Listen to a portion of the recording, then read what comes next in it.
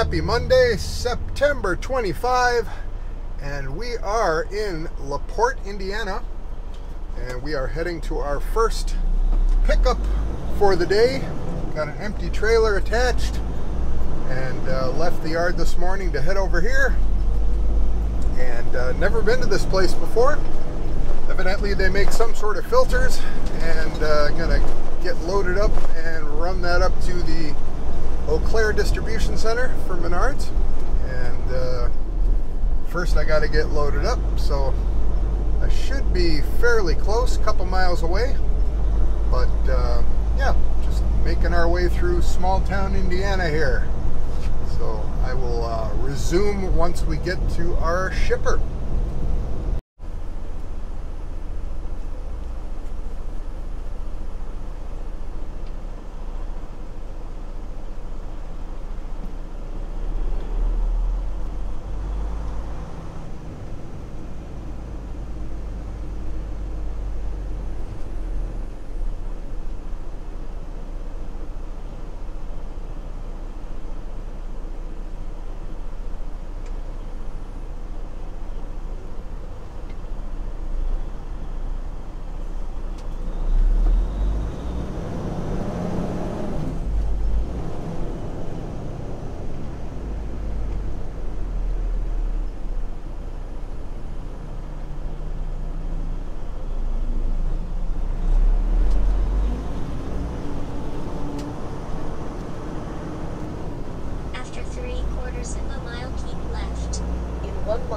Turn left on Boston Street.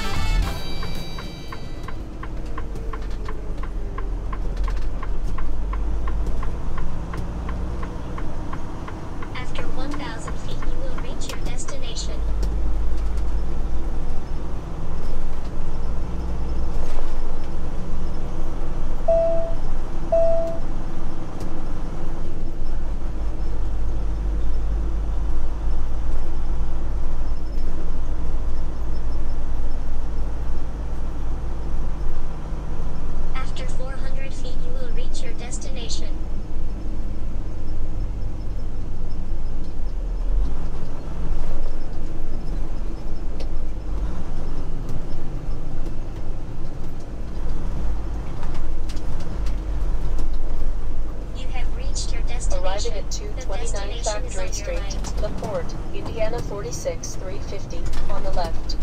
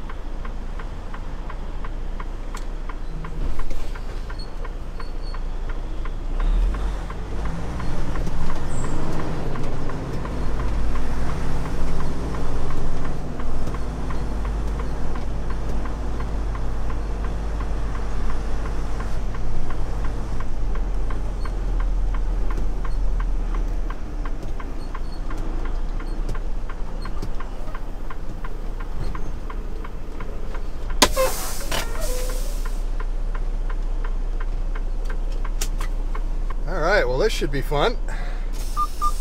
I love backing into these old buildings.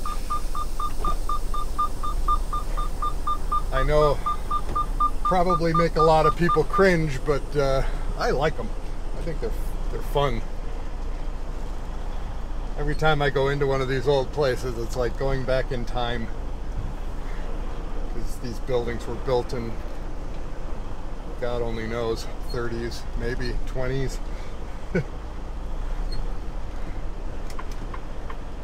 Now let's hope that there's nobody on the street. And if there is, that they'll see a truck backing up.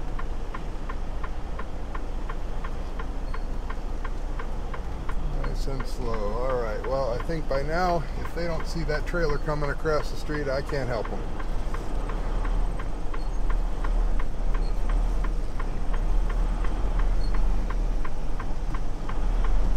Straight back we go. Where we stop, only I know.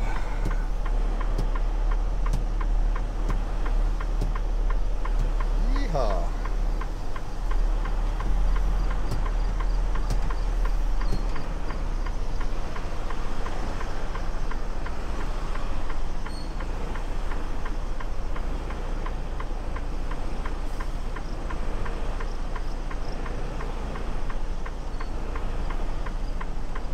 The hardest thing about going into these buildings is that it's every time you go into them, it's always bright out.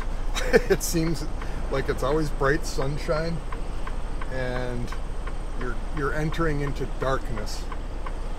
So it's really difficult sometimes to see until you're actually inside the building, and then it's usually a little too late to maneuver.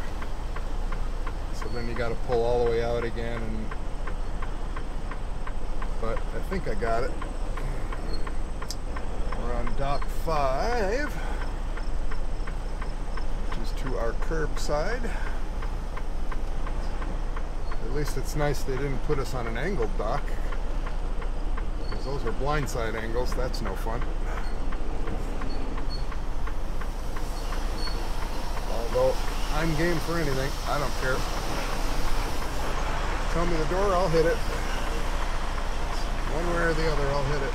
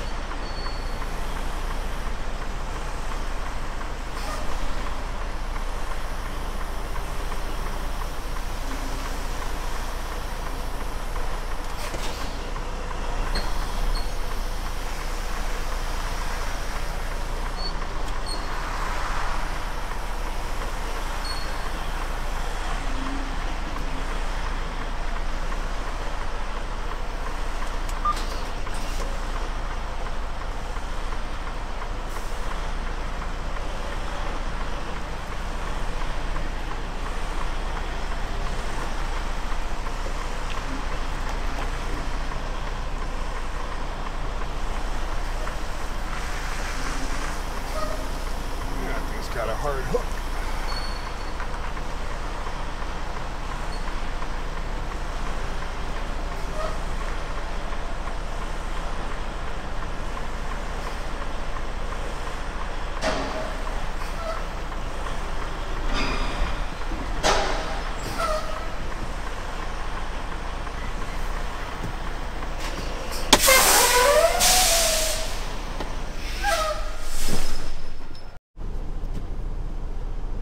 Well, it's just one of those days. Yes, another day in the glamorous world of over-the-road trucking. So that little shipper that we went to in LaPorte, Indiana, oh my goodness, that was like being on another planet. Oh God, almost 4 hours waiting for them to finish loading one trailer.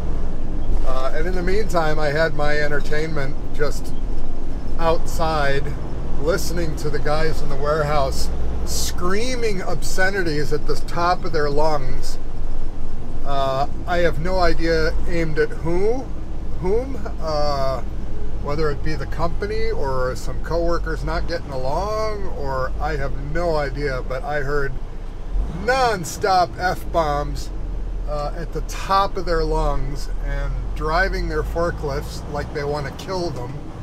I was just sitting there like, oh my God, these guys, they're going to destroy this trailer, which thankfully they didn't, at least not according to what I can see, but holy cow. Yeah, so that was an experience. And now we're on our way to Eau Claire, and of course you got to come through the greater metro Chicago area, and it's right around 4 in the afternoon, and I-294 heading up north, and as you can see coming down south is an absolute cluster, you know what, because of all the construction. It is getting better, slowly but surely. There's more and more of it that isn't a construction disaster, but you know, they're still working on it, and it's still lengthy delays. So this is one of those Mondays where yeah, not making any money today, that's for damn sure. Just covering a load, keeping the doors open at the company, and that's what we do as drivers. You know, some days we drivers can make some money, other days it's just a matter of keeping the cogs and the wheels turning, and it's not really doing much for us as far as our wallet is concerned. But that's the pay by mile. I don't know. I like to steal a term from Steely Dan and call it the royal scam, because that's exactly what it is. It came from an age where I think that the labor force at the time, way back when, didn't really have a very good understanding of math and finances and anything financial. And it sounded like, ooh, big money, look at all these cents per mile. Yeah, and in the meantime, all the trucking companies laughed their way to the bank because they were grossly underpaying drivers for decades while raking in money. But hey, you know, that's another topic all on its own. So anyway, we are slogging our way through the construction fun, and hopefully I'll even get to Eau Claire today. I should. Don't know if I'm going to get much farther than that, so just one of those days. Lanes, then take the exit toward The next morning. Well, good morning, everybody, and happy Tuesday, September 26th. And greetings from Eau Claire, Wisconsin, from the driveway entrance of the Quick Trip, where I snuck my little bobtail truck in last night late. Found a spot here as I was driving in, and I figured, what the hell, it looks as good as any. So parked here, and the good thing is it's real close to the door, and it's frickin' raining, and has been raining, and it hasn't stopped raining since I pulled in here. So being close to the door, hey, that's good. Anyway, yesterday proved to be a day from hell. God. Oh my goodness. Yeah, those are the days where you're wondering, what the hell am I doing? Why do I drive a truck for a living?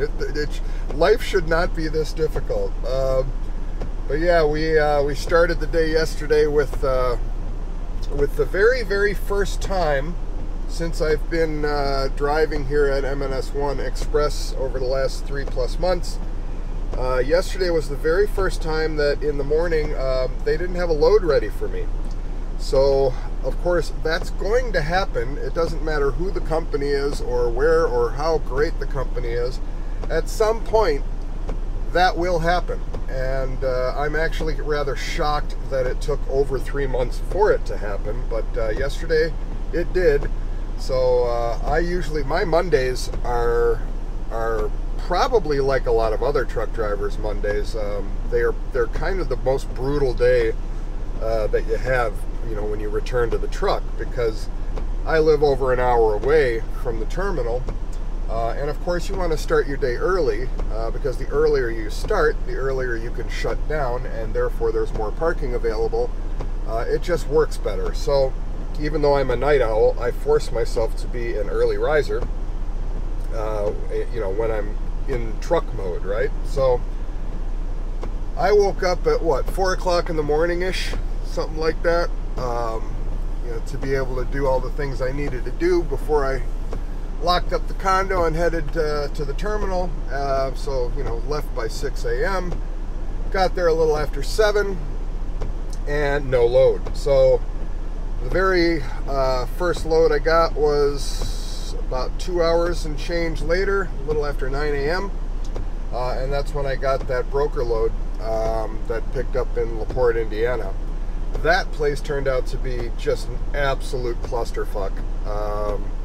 Spent over 3 hours there, so, you know, if you're doing the math, you know, that's over 5 hours of waiting time. You know, that's yeah, that's significant, right? So mind you, I was awake at, you know, 4 o'clock in the morning. So long story short, grab that load, drive up here to Eau Claire, and of course, you know, midway through the drive, since it's already raining and stormy, it's already dark. So the last several hours of that drive coming up here, it was in absolute darkness, coming up through northwest Wisconsin, which is absolute darkness, and trees and all that good stuff. You know, it's country, right? And driving rainstorm, horrible visibility. Along with the rain, there was like intense fog that we kept driving through every time you'd go down into a valley, because it's quite hilly, right? So it's not, you know, super steep hills, but it's, you know, it's rolling landscape. So every time you get down into towards the bottom, you know, you're all of a sudden not only in rain but also in fog. So and then gusty winds to go along with it. It was just, yeah, those are the types of drives where, you know, in a car it's stressful enough, but in a truck, boy, it's like white knuckle, because people drive like idiots, and then you can't see, and, you know, so it's slow going. There were at least a couple of people off in the ditch, thankfully not trucks, just cars going too fast and sliding down into the ditch. There was one wreck that I passed by, though, that was pretty frickin' brutal. And it was an old Crown Victoria, you know, so an old kind of cop car looking thing. And somehow it wasn't evident in what I saw from the accident, but somehow or another this Crown Victoria tangled with a flatbed truck, and the flatbed truck was loaded with steel. So you can only imagine how that turned out. This Crown Vic, the entire front 3/4 of the car was smashed like a pancake. So I doubt very highly whoever was in that car made it out alive, unfortunately. And if they did, it's a miracle. It was freaking horrendous looking. So that was very sobering to pass. But, you know, that's again another thing. When you drive a truck, you're going to see it. You know, you're going to see road carnage, and it's never pleasant, and it's always a shock, and, you know, that kind of shit lingers with you for a while, you know. I mean, it's like, holy crap, you know, somebody's life probably just ended there. So it's, and then, you know, of course, the other part of that tragedy is seeing the flatbed truck, rather unscathed, over on the opposite shoulder, parked and, you know, waiting to do whatever it is they had to do, and that poor driver standing there outside of his truck. I can't even imagine what was going through that guy's head. You know, it's just, that's the type of stuff where you just, you know, when you drive a truck, you'd rather not even think about it, because, man, that's something he's going to have to live with for the rest of his life. Even though it may not have been anything to do with his fault, even remotely close to his fault. Maybe that car just slid right into him and he had no control and couldn't do a thing to prevent it. It's still, you know, you're involved in it, you know. So it's, my heart goes out to that driver.